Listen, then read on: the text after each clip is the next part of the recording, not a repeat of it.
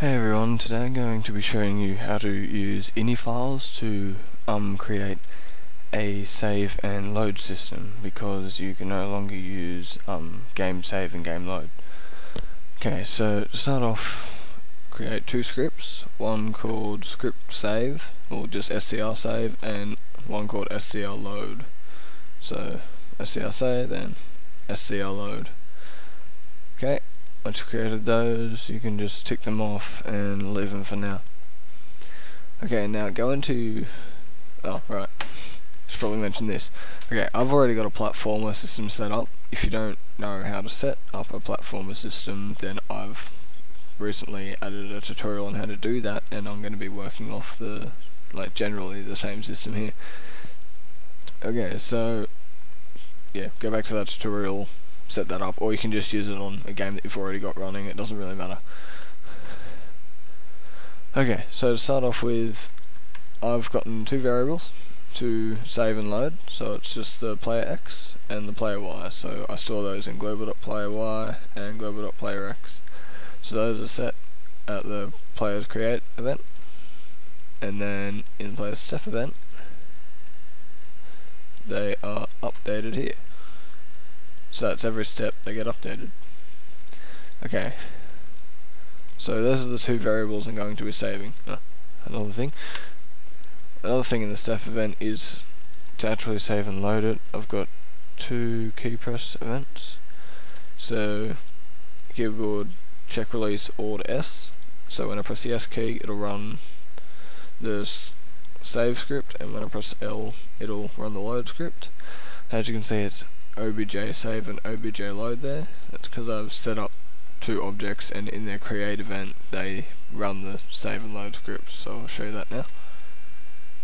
So over here I've got an object called ObjectSave, and in here I've got that code there. Now you're not going to know what that means until I show you the script, so it's generally the same for the load object as well. Alright, so in script save is how we're doing it. You start off by opening an ini file. Now if the ini file doesn't already exist, it'll make it automatically with that. So argument 0 allows us to set it when we run the script. So that's the name of the file there. Okay. So then to that ini file we write the global player X, so just the X value of the player and the Y value of the player, and save that into the ini file, and close the ini file, and then if the file exists, like the file that we just created, if the file exists, then we know it worked. And I've actually got to change that to that. Okay, so you can tick that off, and then in ObjectSave I use file as variable, and then get save file name. This brings up a dialog in GameMaker that allows you to select a file just using the normal Explorer that Windows has, and then I run the script and set file as the file name. Okay, and then with the load script it's generally the same thing. So this is the object here. You search and find the file, and then double check that it exists, and if it does, run the script with file as the argument, and then in the actual load script this is the code here. So ini open file that you selected, and then objectPlayer.x equals the X file that was saved, and objectPlayer.y equals the Y value that was saved, and then ini close. And that's it. Okay, so then when you run it,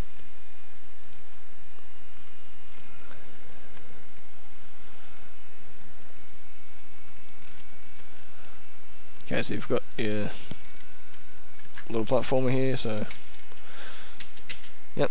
Okay, so now I started off about here, so I'll just move and jump up to the top. Now press A to save. Now it's given me this Explorer to find and name the file, so I can save it to my desktop and just call it save. So save that, then it comes up with save complete. Hit OK, and I can exit away. If I minimize this and go to my desktop, then over here there's this save file. So just here, now if I open that and open it with Notepad, then these are the values of the player that were saved. Okay, so now if I reopen GameMaker and run the game again,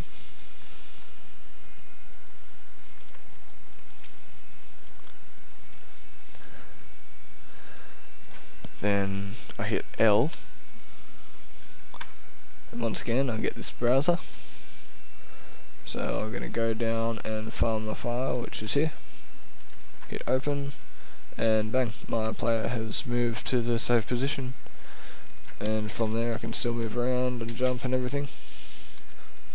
Okay, so yeah, that's how it's done pretty much. Now that's really simple. You can also use it to do things like saving full levels, or for like settings. If you've got any settings in your game, you can use any files to save those settings and then reload them in the next run of the game. But yeah, that's a simple way of saving a game.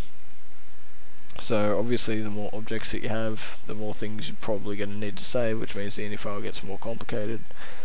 But yeah, that's the basic one. So like, subscribe, and hope this helped out. Thanks for watching.